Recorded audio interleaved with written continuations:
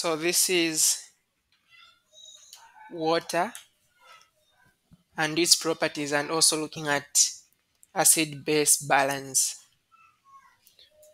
To start with, we already know that water is found almost everywhere. The most abundant uh, substance. You can see it makes up the majority of the weight of the organism. In physiology, you know that it will make up, when it comes to a man, like 60% of the total body weight. In a woman, 55. The attraction between water molecules is the most important factor in which these a lot of reactions are going to be able to operate. Now, the way water is, it has got an oxygen with two hydrogens. So just that means that the charge is going to be different. So the oxygen of water has a negative charge. The hydrogens have got positive charges. So any molecule that has got charges will be able to dissolve in water, and because of that, a lot of chemical reactions happen in water. Water can disassociate. That OH that we can see can get to break off. So what we are saying is we have got this water like that. It can get to break off, and then we are going to have an hydroxide and also an hydrogen ion.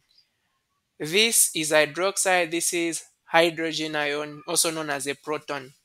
But another thing that can happen is that water can react with itself. And what happens is that when an acid and a base reacts, we call an acid as a proton donor. So one of these water molecules will be donating an hydrogen, that's what we call a proton. So one water molecule will have H3O.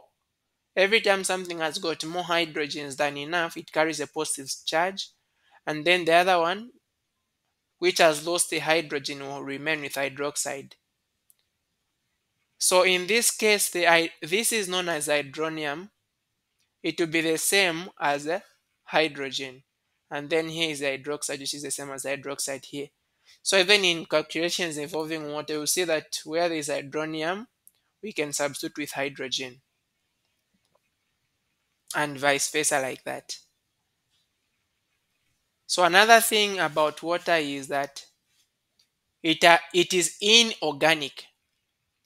Organic compounds are made up of carbon and hydrogen. So because it doesn't have carbon, so it is inorganic. And we already know its chemical formula, CH2O. This hydrogen and oxygen here, this bond that you can see, it's a covalent bond. And the other thing is that water is going to be polar.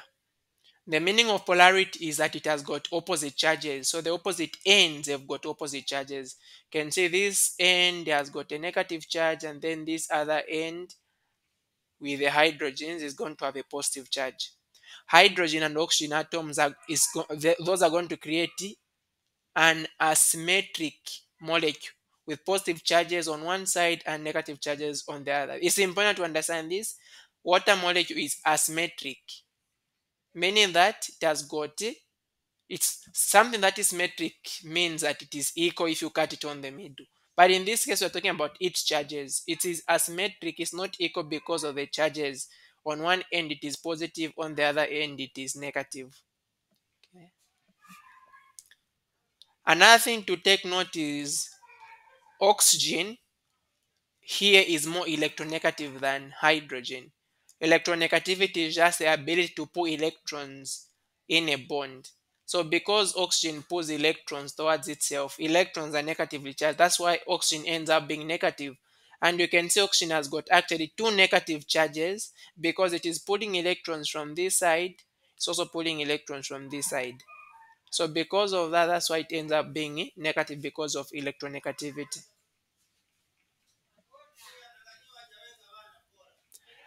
Another important property of water is that it is a universal solvent. We call it universal solvent because almost everything will dissolve in water. Almost everything dissolves in water. And we call it universal solvent because we are referring to most of the things that are there are actually polar, and only polar things would dissolve. If we say polar, it means that something has got charges, negative and positive, or it can even be just one charge. So those are the ones which would dissolve in water. Otherwise, anything that doesn't have charges will not dissolve. That's why lipids can dissolve in water. So because of the polarity of water, it will be able to interact with other molecules via hydrogen bonding. It can interact actually with its own, with another water molecule. Now what happens is these hydrogen bonds are going to be formed when an hydrogen in one molecule interacts. We know hydrogen is positive, so it interacts with negative things. It can either be oxygen, which is negative, or fluorine, which is negative, or nitrogen. So any compound that has got either nitrogen, fluorine, or oxygen can interact with hydrogen as long as these atoms have got lone pairs or free electrons which can form hydrogen bonds with a hydrogen of water. So you can see in a water molecule, one water molecule can form hydrogen bonds with another water molecule. This is the hydrogen bond. Now, hydrogen bonds are weak interactions. You can easily break them. But because a lot of water molecules come together forming hydrogen bonds, even if hydrogen bonds are weak, but because they are a lot, it makes the hydrogen bonds in water to be strong. So when you are boiling water, what you're actually breaking are hydrogen bonds. You don't break covalent bonds. Because when you break covalent bonds, it means you are going to convert water into the gases which made it up. Now, when you are breaking hydrogen bonds, you convert water from one state to another, from a liquid to a gas, or from a solid into a liquid. Other molecules, as long as they've got the same atoms that we've described, can form hydrogen bonds. Look at this one. Here you have got, this is a water molecule. It is interacting with another water molecule which is there. Those are hydrogen bonds. But then you can have anything that has got an hydrogen with those other three atoms we mentioned. For example, I've got hydrogen fluoride here. The fluorine can interact with a hydrogen from another hydrogen fluoride, and this is a covalent bond. Same here, we have got ammonia. The nitrogen of ammonia has got a lone pair. It can attract the hydrogen of water. So those are all hydrogen bonds. Another thing is that we've already mentioned that hydrogen bonds are weak. So water has a high melting point and boiling point, and also the heat of vaporization, because of the same hydrogen bonds. Actually, most of the compounds are going to have a lower melting point, lower boiling point, lower heat of vaporization in comparison to water, just because of a lot of hydrogen bonds that water forms. Each water molecule can bond to a maximum of 4 neighboring water molecules. This is important.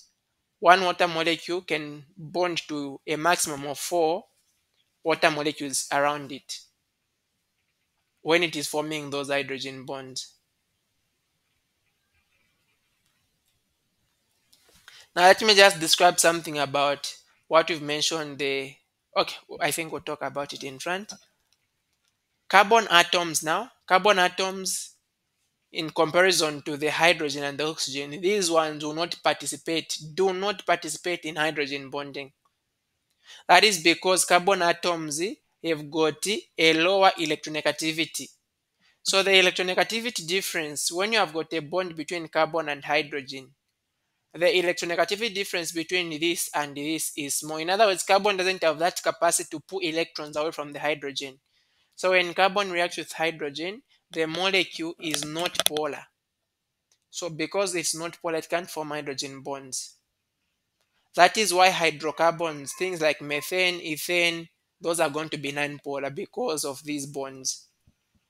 Water will readily dissolve a lot of biomolecules which have got charges.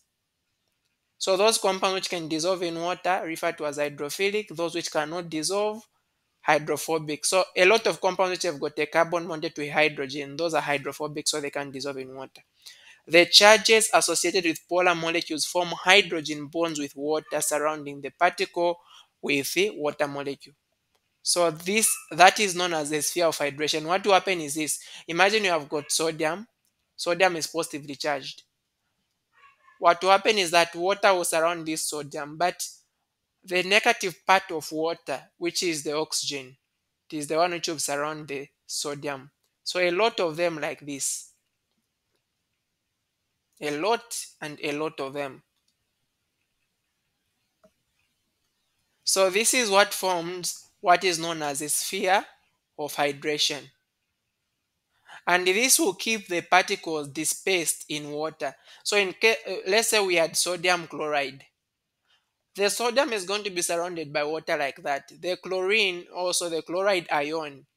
Now in this case, it's the positive part of water, which is the hydrogen, that will be closer to the chloride. So it will also be surrounded. So because of this, sodium and chlorine cannot come together. And we say they have been dissolved. That is why compounds get to be dissolved in water, because of the formation of spheres of hydration. So this is what we are talking about, what we can see here. You can see this chlorine has been surrounded, the sodium has been surrounded, and just like that. So this can also be applied to charged biomolecules. Compounds which have got, for example, a carboxylic acid functional group, protonated amines, and phosphate groups. They all can be surrounded by water, just like the sodium chloride can be surrounded by water like that. Amphipathic compounds are compounds which are going to be polar. They are going to have some regions which are polar and regions which are non-polar. Meaning that if we say a compound is amphipathic, it means that it is both water loving and water hating. So it is both hydrophilic and hydrophobic.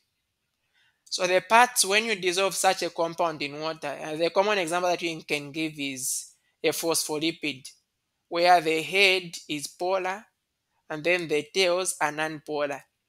So the heads which are polar will be attracted to water, the tails which are non-polar will be away from the water. Okay, so that is what happens. So because of that, these will be able to form what we call micelles.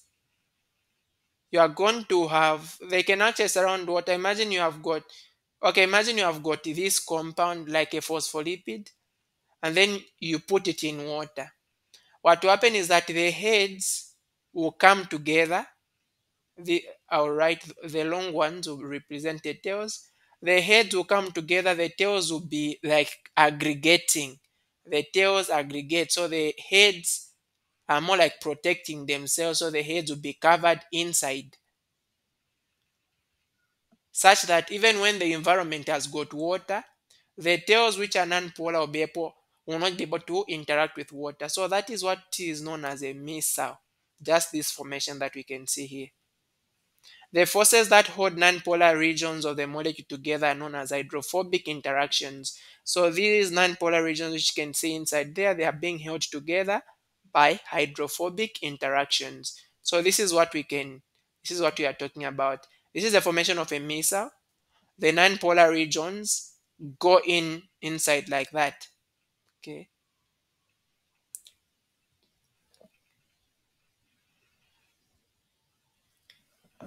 Many biomolecules are amphipathic, meaning they are both hydrophobic and hydrophilic. And the examples we can talk about: proteins, pigments, vitamins, sterols, phospholipids, and a lot of just membrane proteins. These are going to be all amphipathic. Hydrophobic interactions among lipids and between lipids and proteins are the most important feature of structures in biological membrane. So if you have got, let's say this is the cell membrane, because the cell membrane is made up of things which are non-polar, they only interact because of hydrophobic interactions. Unless some parts which are polar, those can interact through hydrophilic interactions. Otherwise, the most important interaction is hydrophobic in biological membranes. Hydrophobic interactions between non-polar amino acids also are going to be able to stabilize the 3D structures. So what happens, and we'll talk about it will be there another topic, proteins. We'll see these hydrophobic interactions. They'll be able to hold the 3D structures of these proteins. Now we talk about water properties. The first property of water, specific heat of water. So the specific heat of water is high. You remember this question came in the exam for last year. What is the specific heat of water? Specific heat is the amount of heat that must be absorbed or lost for 1 gram of a substance to change its temperature. Let's say if water is at 26 degrees, you want it to go to 27 degrees.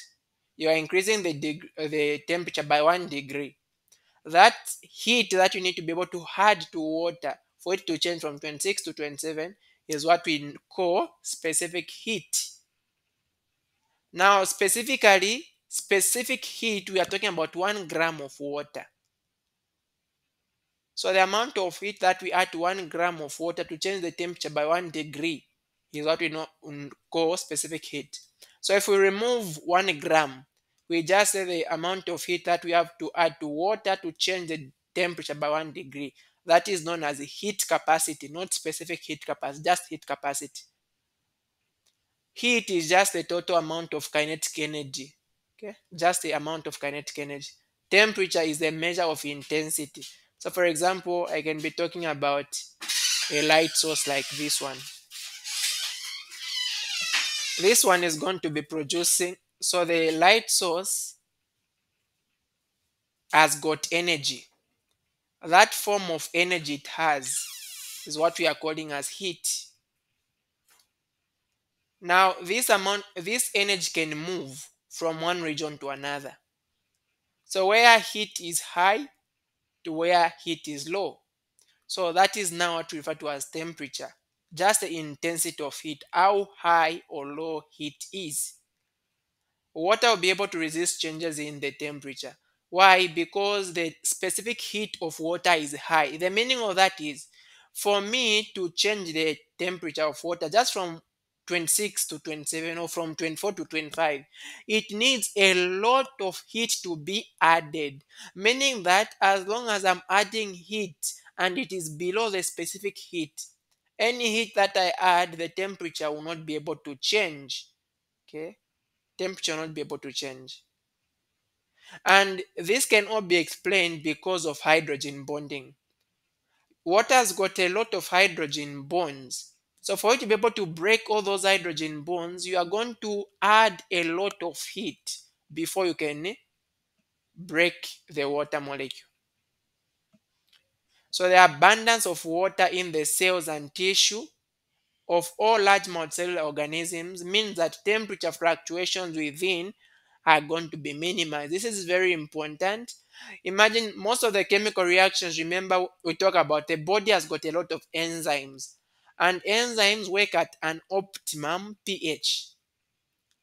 Meaning that if you go beyond or too low, when you're talking about the optimum pH, some enzymes can either be inactive or denatured. So cells have got a lot of water, so that even if you increase it is very hot, the temperature will not be able to change. Even if it is very cold, the temperature will not be able to change very much. So the importance of specific heat capacity is to prevent temperature fluctuations or temperature changes. And that is important because it will maintain the environment for biological reactions to be able to happen, because biological reactions are sensitive to temperature. And water will be able to absorb and store a lot of heat from the sun with the slight changes in temperature. Meaning that, let's say water is at 1 degree. For it just to change to 2 degrees, it has to absorb a lot of heat. So meaning it can store a lot of heat, but the temperature is not really changing.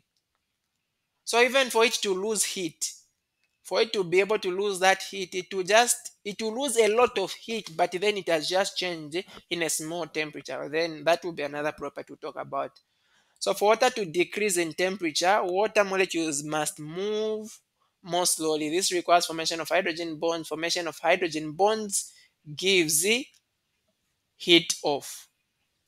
As a result, the air around the cooling water becomes warm.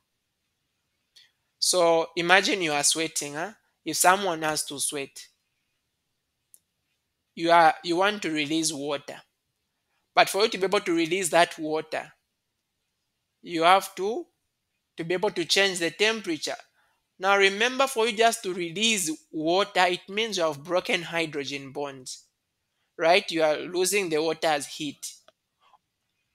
When you are losing the water as heat, I mean you are losing the water as vapor. You'll not be able to see the sweat. So in this case, when you are forming the sweat, you are going to see you are forming actually water molecules, because what you see is water. You're actually forming water. That is the actual water that you see as sweat.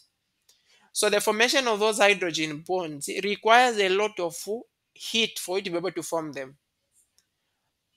And you are going to be able to lose that water to the outside, and that will cool your body. Because as you were forming that water to remove from the body, you are actually taking a lot of heat away from your body. And that is what leads to the cooling effect. And then the heat of vaporization for water is also high. The heat of vaporization is just the amount of heat energy that you need to convert 1 gram of a substance to a liquid, of a liquid to a gaseous form.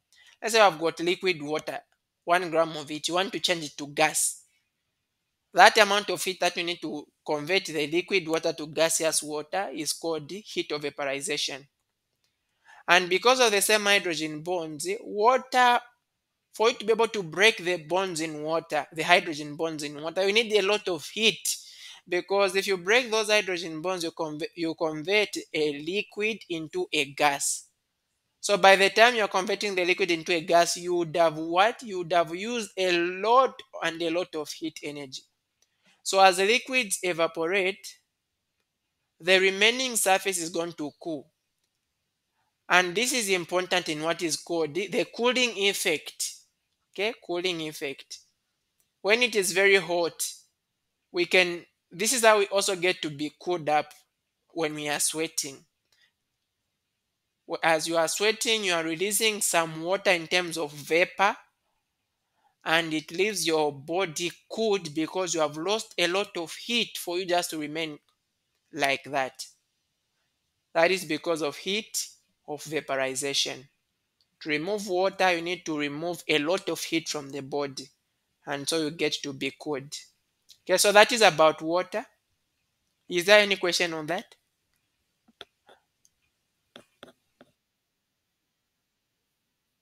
Okay. Now we talk about acids and bases. An acid is a compound that has got hydrogen ions. So any compound that will be increasing hydrogen ions in solution is an acid. A base is any compound that will be increasing hydroxide ions in solution. We can also say an acid is actually any compound that will donate an hydrogen. And then a base is any compound that will accept an hydrogen. So atoms can gain or lose electrons to form ions. So when an atom gains or loses electrons to form an ion, that is known as ionization. For example, let's say you have got sodium, which is a metal. It loses an electron, it becomes sodium ion. So this is known as ionization. It has formed an ion because of the loss or gain of electrons. Now when you get, say, sodium chloride, you dissolve it in water. What will happen is that it will break into sodium ion and chloride ion. Now the formation of ions after you've dissolved something in water, that is known as dissociation. The formation of ions when a compound gains or loses electrons, is called ionization. Okay, so those are two different terms. Water itself can disassociate. We know that water, we already talked about this. Water is like this. One water molecule can donate a proton to another, and so you form 83O plus, and then the other one remains as hydroxide. So water can disassociate. In other words, water can dissolve in water. Remember, dissociation has to do with dissolving in something, isn't it? So what can happen is that when water is in water, it doesn't make sense, huh? So what can happen is that an hydrogen can be removed, and then you remain with hydroxide. So this is known as the dissociation of water. So the dissociation of water will produce hydrogen ions and the hydroxide ions. But remember, we said hydrogen is the same as hydronium. So hydronium and hydroxide, those are the molecules that water will produce after it undergoes dissociation. So this is what we have just talked about. You have got water, it dissociates to form hydroxide and hydrogen. And we said hydronium is the same as hydrogen ion. When you change the concentration of hydrogen and hydroxide for water, that is going to be able to change the chemistry of a cell, because the measurement of hydrogen and the measurement of hydroxide determines what we call pH and pOH. When you increase hydrogen, you are making something more acidic. When you increase hydroxide, you are making something more basic. You can measure the acidity and the basicity of a compound using a pH scale. An acid is anything that will increase hydrogen, and the base is anything that will increase hydroxide. So pH itself is just a measure of acidity or alkalinity of a solution. Every time you are talking about P of something, let's say I'm talking about X. If I get P, I put on X, it means negative log of that X. If I'm talking about Whoopi, I put P in front, it means that it will be negative log of that Whoopi. So if I'm talking about H, which is the hydrogen, I put a P in front, it means it will be negative log of that hydrogen. So therefore, the pH of a solution is given by negative log of the concentration of the hydrogen. Remember I said the concentration of hydrogen is the same as the concentration of the hydroxide. So the pH is going to be negative log of the concentration of hydronium. So if we have got hydroxide, we put a P. pOH then is going to be negative log of the concentration of OH. This square brackets means concentration. Now, for pure water at room temperature, 25 degrees Celsius, the concentration of hydroxide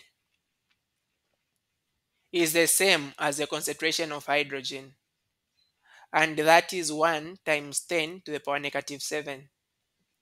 Meaning if we find the pOH and the pH to be negative log of this number, 1 times 10 to the power negative 7, and that will give us a 7. So pH is 7 for pure water, and pOH is also 7 for pure water. If we add pH and pOH, we are going to get 14. And that number that we form is known as pKw. So when water is disassociating to form hydrogen and hydroxide, it has got a dissociation constant, and we call it the dissociation constant for water. The dissociation constant for water, if we add a P in front of it, becomes pKw. So pKw is negative log of Kw. Because water can act both as an acid and as a base, you can see its its dissociation constant expressed with a P, pKw, will be the sum of the dissociation constant for an acid and the dissociation constant for a base. Low values correspond to a high concentration of hydrogen. So what we are saying is that if pH is low, let me go on the next. Okay, can you just the same one? When we have got a high concentration of hydrogen, this means that what the compound we are talking about is an acid. If hydrogen concentration is high, it means that pH is going to be also high. Now, this is just the opposite of what I'm mentioning. Pardon me on that one. If a compound has got a high concentration, look at a pH scale from 7 to 14, then from 7 going down to 1. So the closer you go to 1, the more acidic. It means that you're having a lot of hydrogens. So what does that mean? When you have got a high concentration of hydrogen, you are going to have a low concentration. You are going to have a low pH.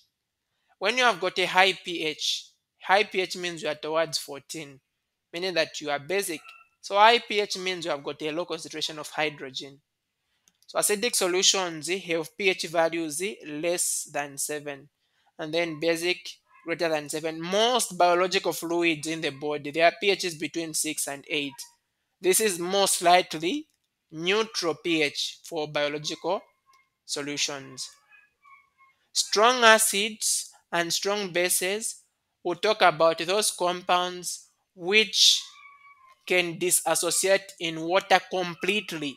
Now, a strong acid is different from a concentrated acid. A strong acid, let's say for example, I'm talking about HCl.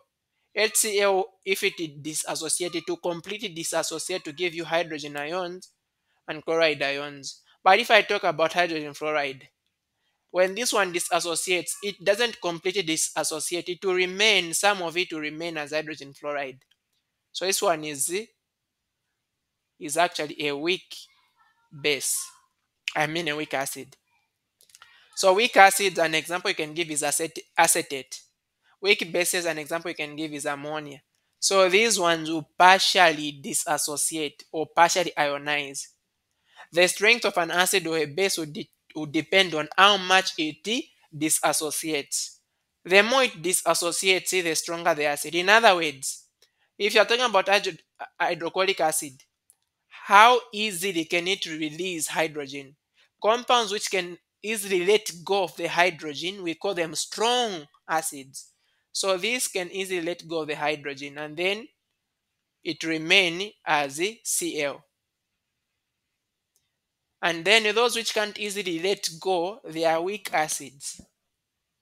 In order to quantify, you want to determine how weak or how strong an acid is, you can use the Ka. K is the equilibrium constant. A is representing acid, so that is equilibrium constant of an acid. And remember we said, so for an acid we can generally write it in the form Ha. A can be anything. For example, a chlorine, it becomes hydrochloric acid, fluorine, hydrofluoric acid. If this one disassociates, you are going to form hydrogen ions and A minus like that. So in this case, because it's an acid which is disassociating, we can find the acid disassociation constant. When the acid disassociation constant is high, it means that that acid is a strong acid. Now remember we said if you have got anything, if you put P in front of it, it becomes negative log of that thing. So you can actually find pKa, which is going to be negative log of Ka. So pKa is negative log of Ka. P of anything is opposite to that same thing. So if we're talking about pKa, the higher the pKa will correspond to low Ka. If we are saying a strong acid has got a high Ka, it means that its pKa should be low. Okay, that's the meaning. So the larger the value of the Ka, the stronger the acid. Since the acid has largely disassociated. Ka, remember, is the acid disassociation constant. So K is related to disassociation. If it is the base, we'll talk about Kb. Kb is the base disassociation constant. So you can also find pKb, which is negative log of Kb. So pKa is the number that shows how weak or strong an acid is. but Ka itself is showing how much the acid disassociates. pKa is showing how strong or weak the acid is. So if you are comparing two acids, let's say one acid has got a pKa which is a 3.8, another one has got a pKa which is 4.7. The one which is stronger should have a low pKa. So the one with a lower pKa is a stronger acid than the one with a higher pKa. Look at this example. Acetic acid is a weak acid with an acid dissociation constant of 1.8 times 10 to the negative 5. What would be the pKa? So pKa is given by negative log of Ka, so that will be negative log of 1.8 times 10 to the power negative 5. That will give us 4.74, direct like that. We can relate the pH of an acid to the pKa by the Henderson-Hasselbalch equation. If you remember, the question came to say write the Henderson-Hasselbalch equation in biochemistry for last. So we should be able to also derive the Henderson-Hasselbalch equation. Now the first thing is, when you have got an acid, we said an acid is in the general form Ha. This can disassociate, and then you are going to form Ha plus A minus. When you compare two compounds which differ by one proton, this one and this one, they only differ by one proton. Proton we refer to a hydrogen. So those we call them conjugates of each other. So Ha and A minus, these are conjugates of each other. When you're talking about conjugates of each other, they should always differ by one proton. Anything more than that, they are not conjugates. For example, I can talk about sulfuric acid and this ion. If the sulfuric acid loses one hydrogen, every time something is losing an hydrogen, it will be becoming negative. If it is gaining an hydrogen, it will be becoming more positive. These are conjugates of each other. But if I write sulfuric acid and then SO, sorry, I should have put a 4 there. SO4 2 minus. It has lost two hydrogens, so the charge has become 2 minus. These are not conjugates of each other because they don't differ by one proton. So they should differ by one proton. So compounds which differ by one proton are conjugates. And when you're comparing them, the one with the hydrogen is always the acid. So this will be the acid. And then this other one is going to be the base.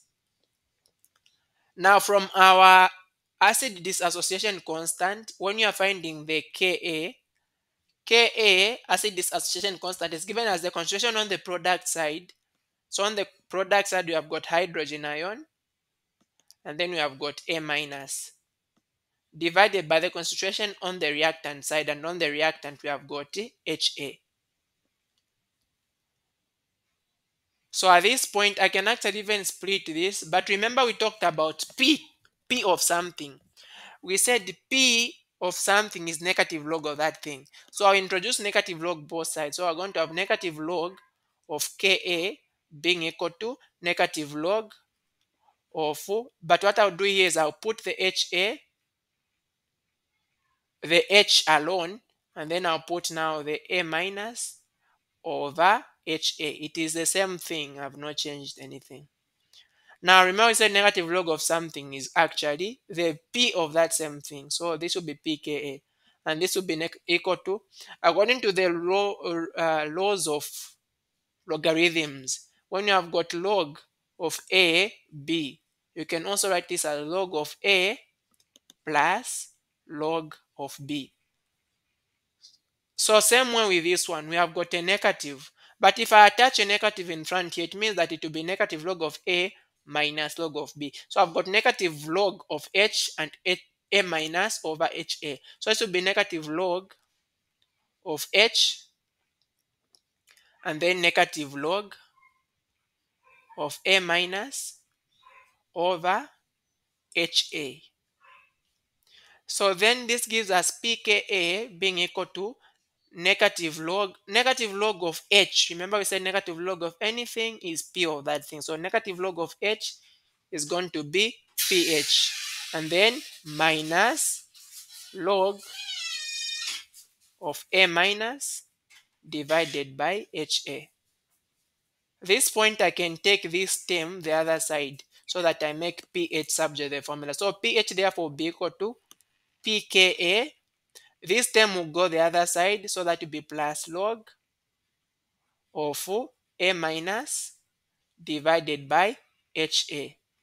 Now remember we said the A minus was actually the base, the HA was the acid. So I can also say log of base over acid. So this one is what we call the Anderson-Hasselbalch equation. pH is going to be given by pKa plus log of the... Now this one is not just a base, but we call it a conjugate base because it is coming from an acid. But if we had an acid, let's say we had an acid like this, it gained an hydrogen and then it went into HA. So this, we started with the base first and then we formed an acid. So this acid will be the conjugate acid of this base. So pH is pKa plus log of base over acid. Okay, so that is how you get that one. You can use an example. Calculate the pH of a buffer solution made from 0.20 molar. So this was supposed to be 0.20 molar of HC2H3O2 and 0.50 molar of... This was supposed to be H2CH2H3O2 with a minus. Okay, that has a pKa. They've given us also the pKa for the acid as 4.7. So if you've been given the acid and its conjugate base and the pKa, you can use the Anderson-Hasselbalch equation. pH is equal to pK plus log of... This is the base, this is the acid over the acid. Why have I said this is the base? Remember we said the base has always fewer hydrogens than the acid, and this one has got fewer hydrogens. So the pKa is 4.7 plus log. The base is this one with fewer hydrogen. The concentration is 0.5 over the concentration of the acid is 0.2.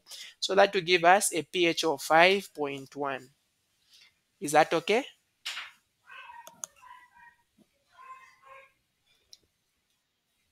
Okay. So this is another example that can be tried. A buffer solution contains 0.5 molar acetic acid and 0.5 molar sodium acetate. Calculate the pH. They've given us the Ka inside there. So that was supposed to be 1.8 times 10 to the power negative 5 there. So look at what we've been given. We've been given acetic acid, which is H2C2H3O2. And then its concentration is 0.5 molar. Also been given sodium acetate.